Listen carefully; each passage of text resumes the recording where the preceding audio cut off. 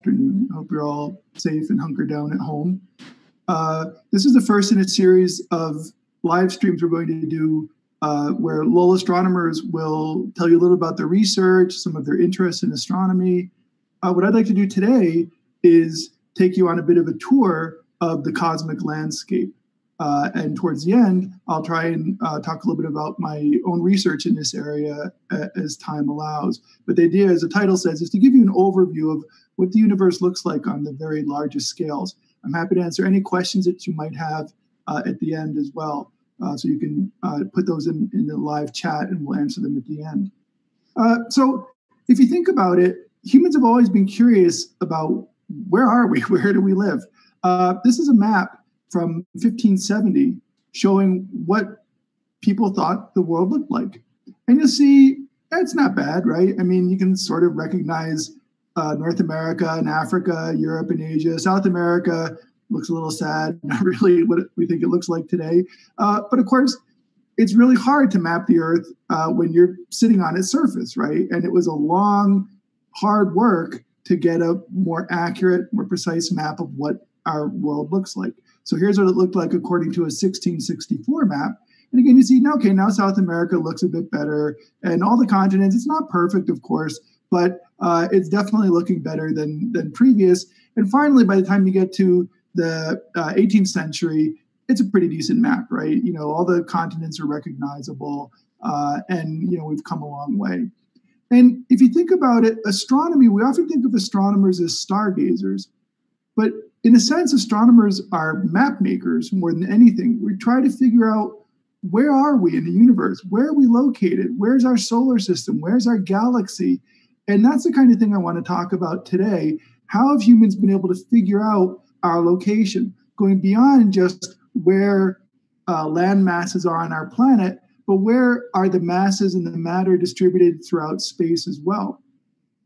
The first depiction of the starry sky of the heavens was done almost 4,000 years ago. It's called the Nebra disk. It was discovered in Germany and was made by Bronze Age people. And it depicted the sky, the stars, as they saw it.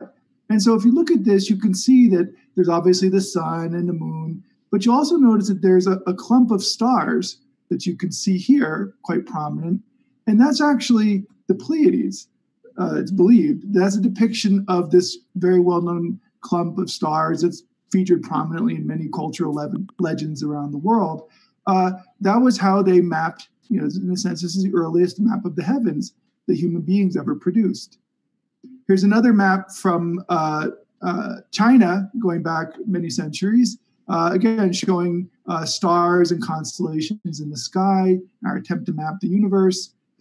Here's a Pawnee sky chart from the Pawnee people. And again, you see all the little marks that denote stars, but in fact, some of them are pretty prominent groups, like the well-known Big Dipper, the North Star, the Pleiades again feature. So again, these are early attempts to map our location, or in this case, the distribution of stars in the heavens. Now, as time went on, people became more ambitious in a sense. So William Herschel, famous astronomer, in 1785 decided that he was going to map the universe, which is a pretty ambitious task to try and undertake. And what he did was he counted stars in all different directions of the sky. And he assumed, not unreasonably, that the fainter stars were further away. And so by doing this, he tried to map the distribution of all the stars in the universe. And this image shows his conclusion that the universe is a flattened distribution of stars. And lucky for us, the sun is located pretty close to the center. We're the center of the universe, essentially. He turns out he was wrong. And he didn't know that, of course, but it was a pretty good attempt at the time. He was wrong because he was unaware of this stuff. This is dust in the Milky Way galaxy. These are the ashes of stars that have died, essentially. They lived, they died. Some of them exploded as supernovae, and they strew their atoms, their ashes throughout space. And just like trying to look through a thick forest fire, through the smoke of a fire, or through fog, these dust and ashes of dead stars blocks your view after a while. It makes it hard to see very far. The light can't penetrate through it. So what this meant was that Herschel saw only a tiny piece of space around him. And as we know today, our own Milky Way extends far beyond that. And of course, there are many galaxies even beyond that. But Herschel's attempt was a good one. So this, for example, is what our Milky Way galaxy might look like if you could see it from far off in space. This is a very similar looking galaxy. And our sun would be located roughly about 2/3 of the way out in the suburbs, essentially. And so what that means is that Herschel saw only a small piece of the Milky Way galaxy and just had no idea what lays beyond it. But again, through no fault of his own, nobody knew that this dust or ashes of stars existed at that time. Today, we have a spacecraft called Gaia, which is busily mapping our Milky Way galaxy. It's in the process of mapping the positions and the motions of 1 billion stars. This is what it's done so far, and it keeps repeating its observations over a course of 5 years or more. But this is the best image we have at the present of what our Milky Way looks like from our position in the Milky Way. We're looking through the Milky Way towards the center here. You'll see at the bottom right, there are 2 small objects. Those are actually galaxies that orbit the Milky Way. They swarm around the Milky Way like bees might swarm around a hive. But all the other stuff that you see is a cumulative light of stars. And the dark regions are these ashes of previous generations of stars, the dust that blocks our view and makes it hard to see what our own galaxy looks like. But there was more to trying to map the universe than people understood initially. In the 17 and 1800s, there were discovered sort of puzzling objects in the sky that were called nebulae. Nebula comes from the Latin word for cloud or mist, and nobody knew exactly what these things were. Many people believed that they were just some weird objects in the Milky Way galaxy. Other astronomers and scientists speculated that no, maybe these were objects far beyond anything we could imagine. They called them distant island universes. So here's one drawing from 1847. So again, an astronomer looked through it, in this case, John Herschel, looked through a telescope, William Herschel, looked through a telescope, John Herschel, looked through a telescope and drew what he saw. This is another picture of one of these nebulae in 1845, had a kind of puzzling, almost whirlpool or spiral structure. Here's another one from 1849. So nobody knew what these things were. They were a great puzzle.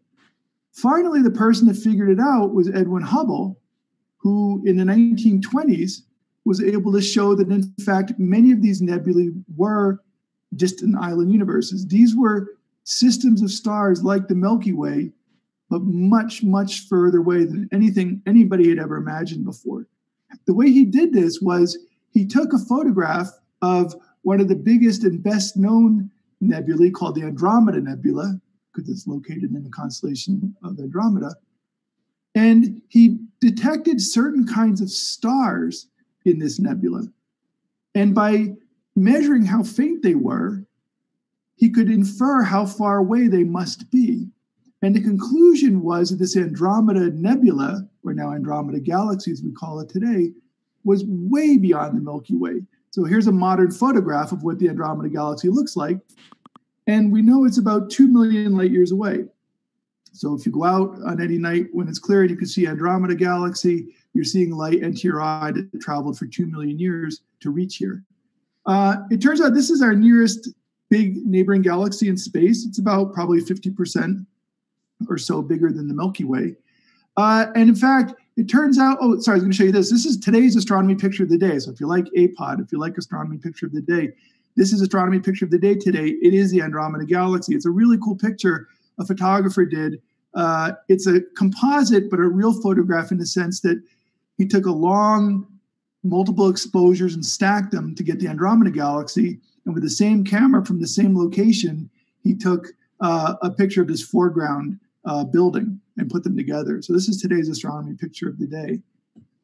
It turns out that we in Andromeda are on a collision course with each other. We're destined to crash in about 4 billion years or so. And I'm going to show you a computer simulation of what that might look like. So this is a computer model of what our Milky Way galaxy might appear as. So all the stars, including the sun, going round and round. On the bottom right, by the way, you'll see time from now. So this is a billion years from now, et cetera. There's the Andromeda galaxy at the bottom left.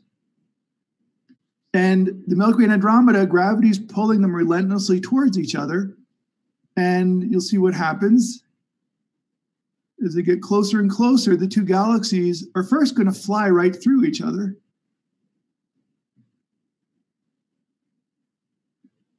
And you see a spray of stars, which carries away energy and momentum, and is eventually going to allow these two galaxies to come back together. Gravity doesn't stop, and merge into one larger galaxy about 5 billion years from now, which astronomers have cleverly named Milkomeda. And that's the future. People often ask what's going to happen to the sun and the solar system when the two galaxies merge. First of all, don't worry about it. It's 5 billion years from now. But then nothing will happen to the sun and the solar system, because the distance between stars are so enormous that when Andromeda and the Milky Way merge, virtually no stars will hit each other. So the planets will continue to orbit the sun, and the sun will become part of this new, larger galaxy, and that's it. Put in perspective, if you get in your car right now and drive to the sun, 60 miles an hour, no stopping for donuts, it would take you 177 years to reach the sun. If you got in that same car and drove to the nearest star, Alpha Centauri, it would take you 50 million years to reach the nearest star. So it means there's a lot of empty space between the stars. And so when galaxies merge like this, no stars are ever going to hit each other, basically. So that's the future of the Milky Way and Andromeda. But there are many, many galaxies out there, of course, besides those two. This is an image, actually, it's a sort of animation fly through what's called the Hubble Deep Field.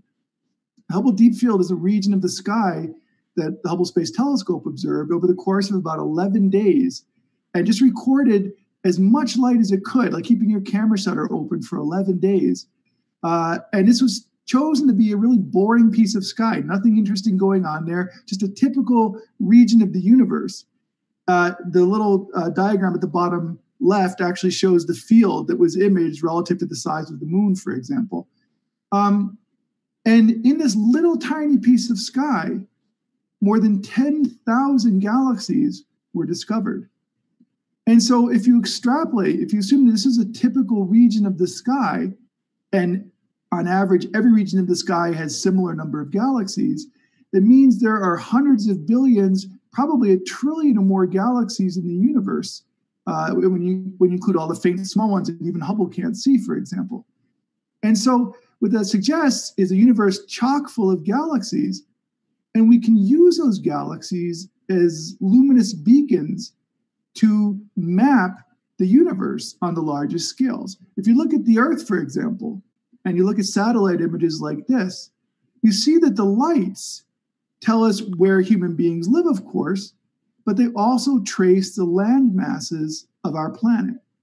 And we can do the same thing using galaxies to trace the matter distribution, if you like, the land masses of the cosmos. And so that's what astronomers have been doing ever since Hubble first discovered, even before Hubble first realized that these galaxies are, in fact, very, very far away. One of the first things that becomes obvious is that galaxies are very gregarious. Galaxies like hanging out together. And the reason, of course, is gravity. Gravity brings things together. So it's very rare to find a single isolated galaxy. You usually find galaxies in groups or even bigger systems. Here's another one. Again, these are all galaxies held together in a sort of, gravitational waltz moving around each other under gravity's pull. Our Milky Way and Andromeda live in a small village of galaxies that we call the local group. Astronomers are not clever with their names, so it's called the local group. And so in the upper left, you can see Andromeda, and it's surrounded by several small galaxies. Most galaxies in the universe are actually quite small, smaller than the Milky Way. And so there's a sort of retinue of galaxies swarming around Andromeda. And likewise, the Milky Way galaxy down at the bottom right also has its own entourage of small galaxies that follow it around everywhere too, held by its gravitational pull. So that's our cosmic village, the local group. It's got on the order of 30, 40, 50, the exact number is still not known yet, 30, 40, 50 galaxies in our little village. There are new ones still being discovered all the time, faint ones that have escaped detection to date. But there are other even bigger conglomerations of galaxies, and these are called clusters of galaxies. These are the cities of the universe, essentially.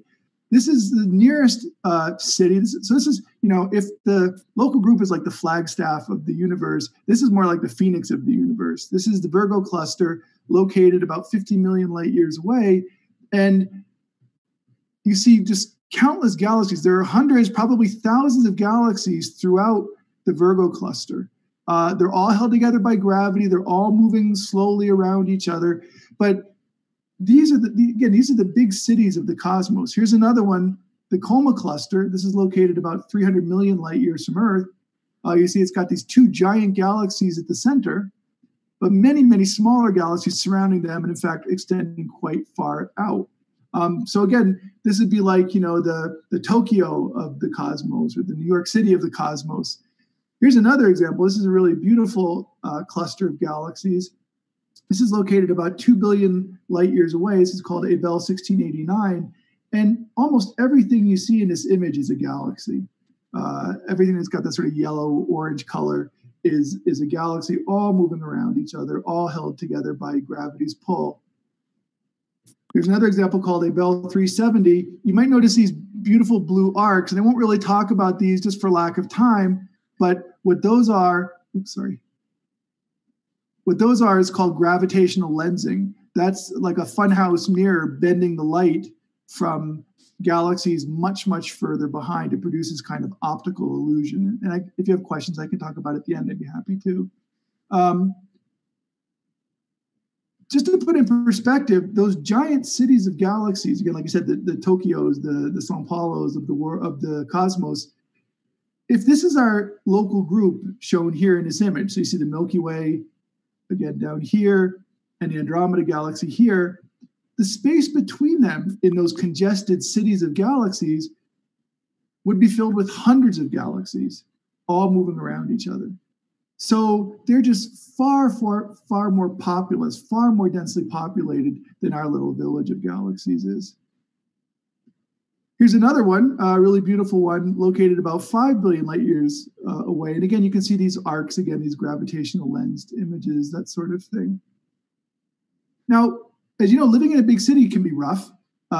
There's dangers everywhere. You have to be a little bit careful, looking over your shoulder. There's a lot more people, a lot more stuff can happen. And the same thing is true in these galaxy clusters, where there's so many galaxies.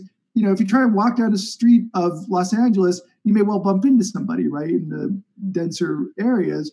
Likewise with galaxies, if you pack so many galaxies into a fairly small region of space, they're going to bump into each other. And it doesn't always end well, especially for the little galaxies. Here's an example of a galaxy, that's kind of pulled a plume of material off of another galaxy, kind of stretching it out like taffy because they pass too close together.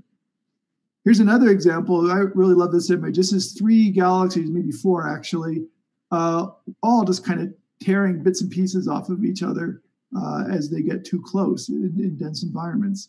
Here's another example of 2 galaxies that will probably merge eventually if you come back in a few million or billion years or so.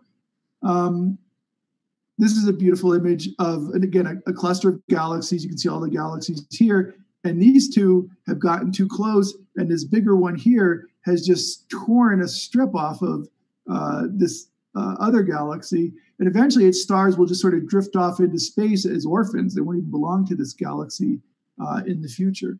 So it's a pretty violent cosmos out there, especially if you're in one of these cities of galaxies, these clusters of galaxies.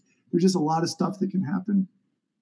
Here's another beautiful image. This is a galaxy, you don't even see the galaxy anymore. This is the ghostly remains of a galaxy that strayed too close to this other larger one. And just as if a jet fighter breaks up in flight, the pieces keep moving along the original flight path for a while. That's what happened here. A galaxy strayed too close to this bigger one, got torn to pieces, but its stars continued to follow the original galaxy's orbit, at least for a while. And that's what you see here, this kind of this ghostly remains of what was once a normal small galaxy. This is a picture some colleagues and I took a few years ago using the Gemini telescope in Chile. And this is one of the biggest galaxies, perhaps the biggest galaxy in the local universe. And it's a cannibal. Galaxy cannibalism is really common. It's one of my own areas of research. Big galaxies eat smaller galaxies and inherit their stars and inherit their gas and their dust and everything else. And this is an example of sort of galaxy cannibalism in the extreme. This giant galaxy is in the process of devouring 4, possibly 5 other galaxies. And this galaxy is enormous. It's a beast. You could probably fit dozens of Milky Way galaxies inside of this thing, right? And this is really common. We know the Milky Way has cannibalized other galaxies. We see it cannibalizing some now, or we see the remains of some galaxies that it cannibalized in the past. Here's a computer simulation showing the birth of a large galaxy like this. And just watch it for a second. So the way these simulations work is you put in a bunch of particles that represent stars, you put in the law of gravity, and you let her rip, basically. And this galaxy builds up by cannibalizing countless smaller ones over time. And that's how they grow to their bloated sizes. The more mass they have, the more gravity they have, the more they can pull in even more victims. And that's how these giant galaxies have reached their giant sizes today. So especially in clusters of galaxies, which is where we find the biggest galaxies, they have a lot of victims that they can cannibalize. And that's what we see. Oops, sorry. So as we try and go beyond and look at the universe on even larger scales, beginning in the 1980s in particular, and the development of more powerful telescopes and more efficient instruments, it became possible to measure the distances of many, many galaxies. And by doing this, it became possible for the first time to make a kind of three-dimensional map of the universe. At the bottom here, you see one of the first attempts. It was led by Margaret Geller and John Huckert, two famous astronomers at Harvard, who did a survey, and very painstaking when they did this. It was a Herculean effort to measure the distances of galaxies one by one and plot their distribution throughout the universe. Now, how do you measure the distance to a galaxy? There's many ways that you can do this, but the simplest way is we know the universe is expanding, and we know that more distant galaxies are moving away from us faster. So by measuring how fast the galaxy is moving away from us, we can measure its distance effectively. And so each dot in this image represents a galaxy. And when you look at the bottom, which is the first, what was called the Center for Astrophysics survey, you see galaxies are not distributed at random. You see there's these enormous structures of galaxies. They seem to lie in these kind of patterns. At the top shows another extension using the Sloan Digital Sky Survey. And again, you see these enormous structures of galaxies that extend for hundreds of millions of light years. These are just enormous structures in the universe. This is from the Sloan Digital Sky Survey. This particular structure is called the Sloan Great Wall. So these are sort of Herculean efforts that were undertaken to try and map the universe on the largest scales. And it's led to the conclusion that there's just the distribution of galaxies follows something that we call the cosmic web. There's this intricate network of luminous filaments of galaxies distributed throughout space. There's sort of, if you like, luminous strands woven together. You can see that in this image. This is a plot on the sky of galaxies roughly 100 to 200 million light years away from us. Each dot represents a galaxy again. And you see these beautiful, long, linear or quasi-linear features, these filaments, with the galaxies strung out almost like beads on a string. And so the question, of course, is where does this structure come from? Why does the universe have this structure on a large scales? Why are galaxies distributed in this way? Here's another beautiful image. This is a region that's called the Perseus-Pisces supercluster. Today, astronomers recognize certain regions of space almost as structured. Just as we recognize continents on the Earth, we recognize, in a sense, the equivalent of continents in the universe. One is the Perseus-Pisces supercluster. Every dot in this image represents a galaxy. So this is a plot on a map of the sky. For people who are familiar with astronomy, this is right ascension and declination. Each dot's a galaxy over a large piece of sky. And you see they're not randomly distributed again. They're just beautiful, long, arcing filament of galaxies. Here's another one here.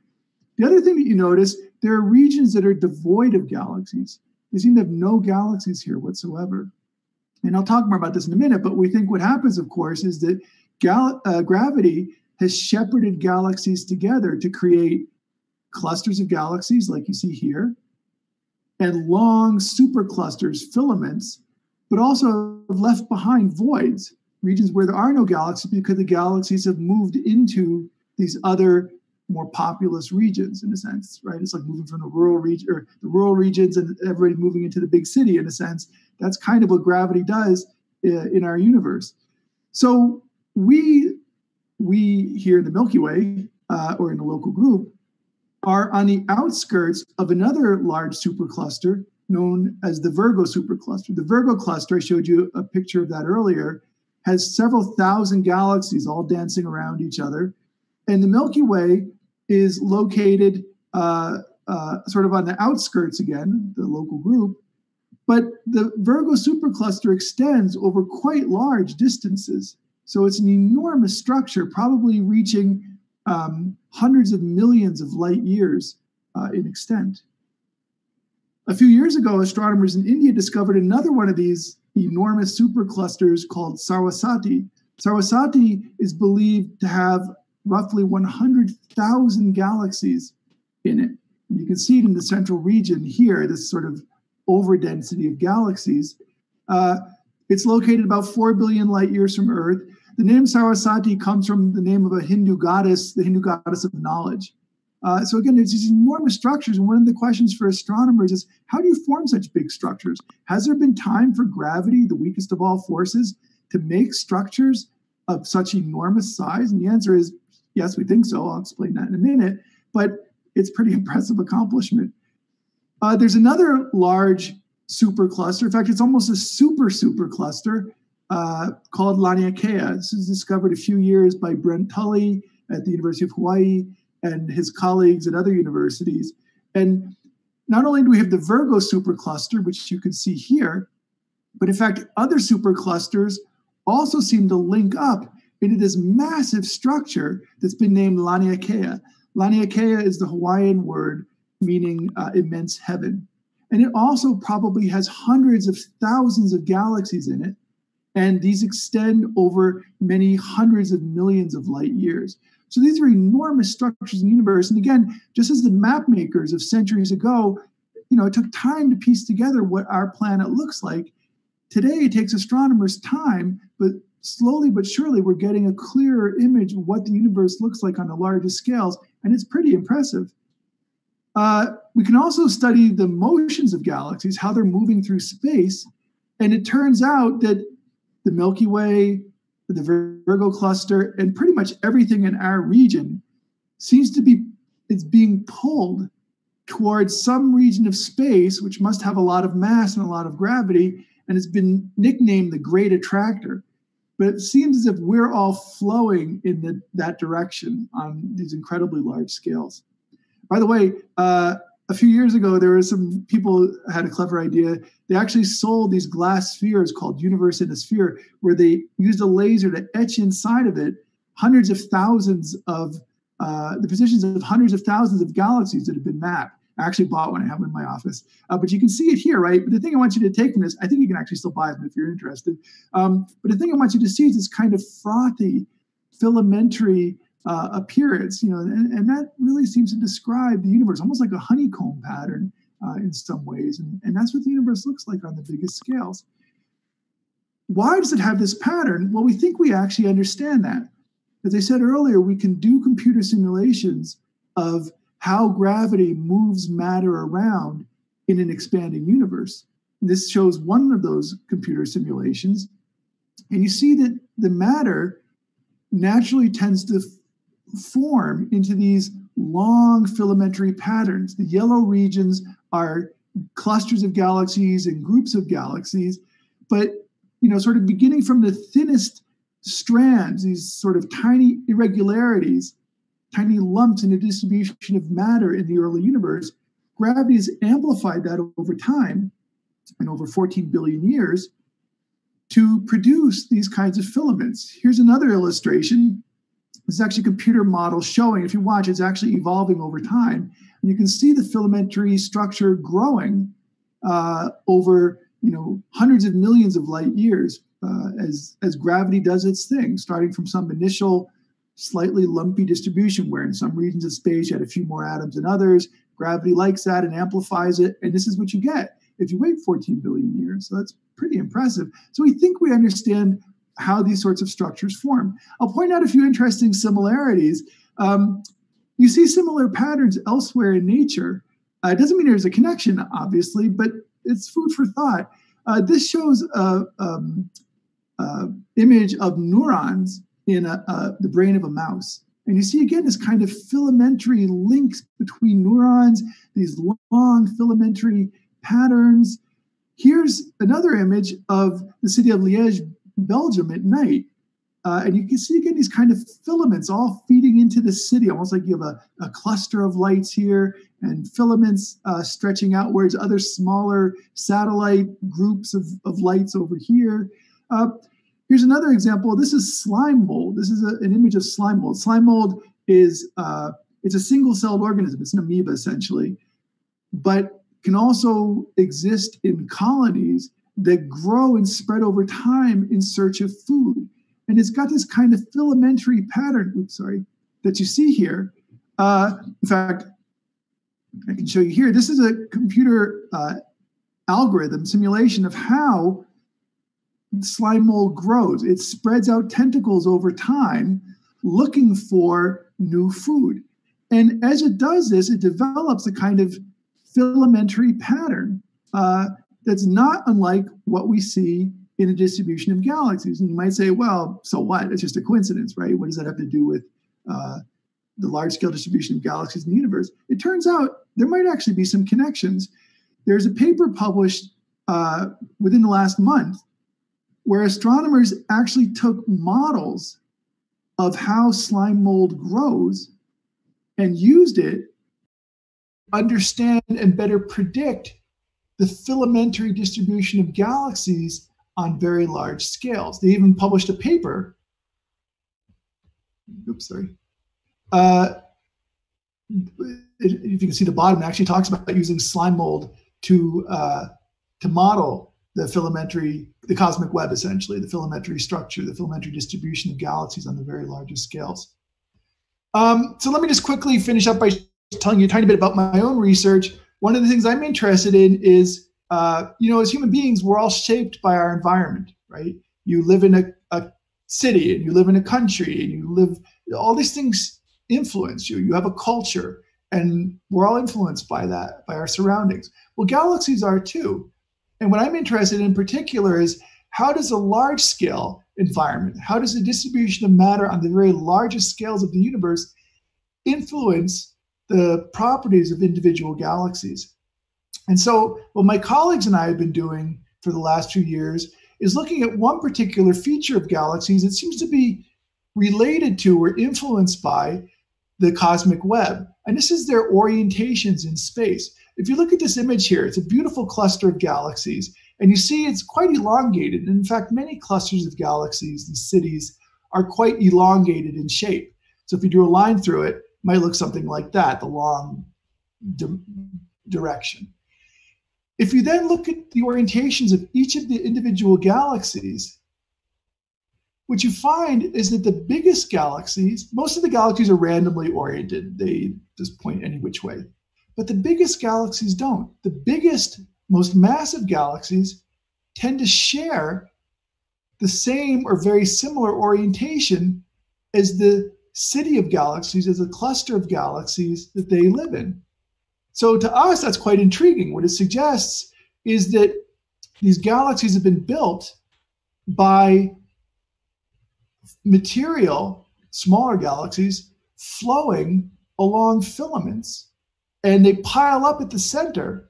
And so the galaxies, the big galaxies that get big by cannibalizing the small ones, well, they eat in preferred directions. Most of the galaxies that they cannibalize fall in or flow in along these filaments, and that imprints a preferred orientation on the big galaxy that results over time.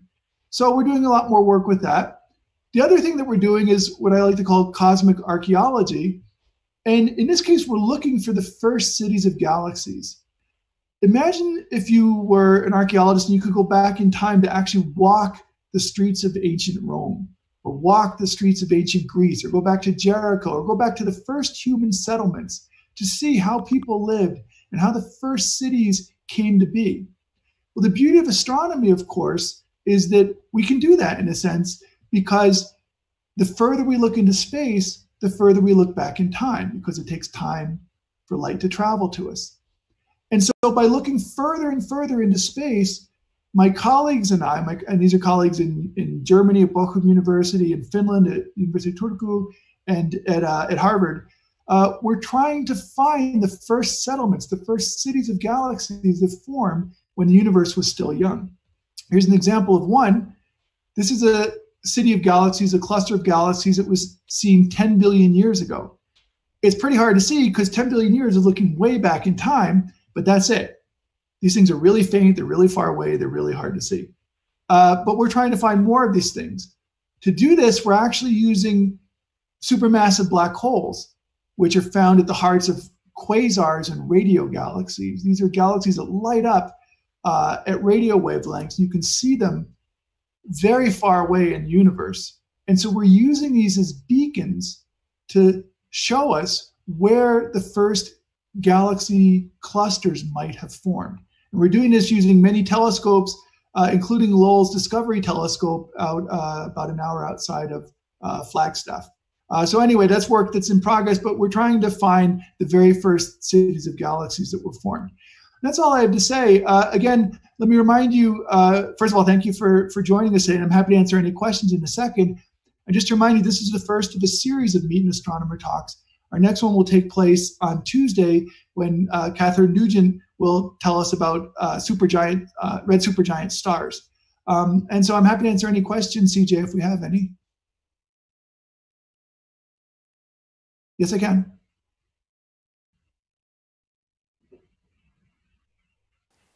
Okay, so I'm unmuted and here to ask you some questions from the YouTube chat. Our first question is from Mira Frenzel, which is, what is the evidence that dark matter is non-baryonic? Other than what else could it be? That's an excellent question.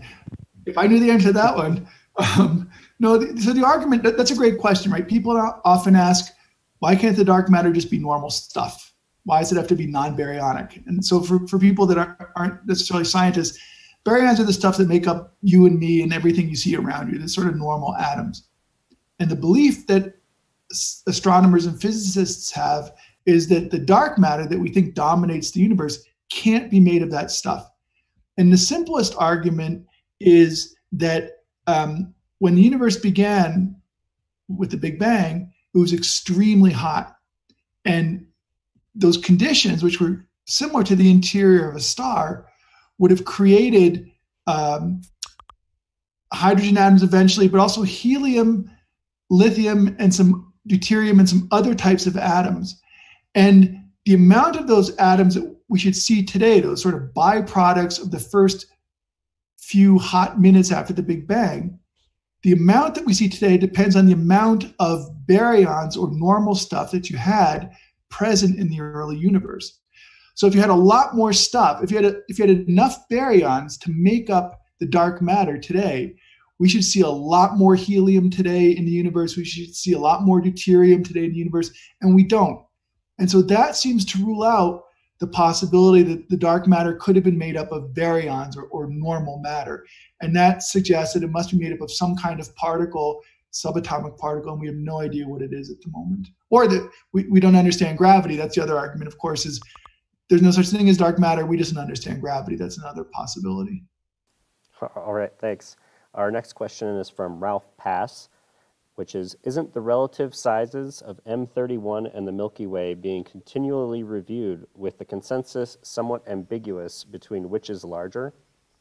Yes, that's a good question. That's why I always hesitate to say, I think I said 50% bigger. If I gave this talk, 6 months ago or 6 months from now, so I saw something not long ago saying, no, in fact, the Milky Way is about the same size as Andromeda. And then, a year ago, there was another one saying, oh, no, it's about twice as big. So yes, there is uncertainty with that, trying to get the total mass. It's actually really hard to figure out the total mass of a galaxy because we don't quite know where they end. Their stars sort of peter out as you get far enough away from the center. But of course, we think they have lots of this invisible dark matter out there. And that's much harder to figure out the total size and mass of any individual galaxy. All right. Next question from Jim Davies, which is, when galaxies merge, do the central black holes always merge? Great question. In principle, probably. Given enough time, what would happen is, so we believe that at the center of every galaxy, almost every galaxy, there's a supermassive black hole. Our Milky Way has one, Andromeda has one. And when the galaxies merge, these supermassive black holes, which are sort of located at the center in the densest regions, should spiral together on a relatively short time scale in cosmic terms to create one larger black hole. And it's probably happened in the past as well. In fact, our Milky Way's black hole, supermassive black hole, might well have been the merger of several smaller black holes when it cannibalized other small galaxies in its past. The Milky Way's probably cannibalized dozens, who knows, even hundreds of smaller galaxies. So yes, they should merge together over time. All right.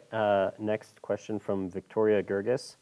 What are the oldest galaxies we've found, and how do they differ from galaxies we see closer to today, like Andromeda? That's a really good question. We see galaxies looking back billions of years into the past, of course. One of the surprises was that when you look further and further out, you can only see the brightest galaxies, of course, because you can't see the faint ones very, very far away, halfway across the universe. But the ones that we do see, some of them are quite old, which is a bit surprising because you would think billions of years ago, it's the adolescent years of galaxies. They're young, they're full of energy, they're forming stars, they're luminous, all lit up.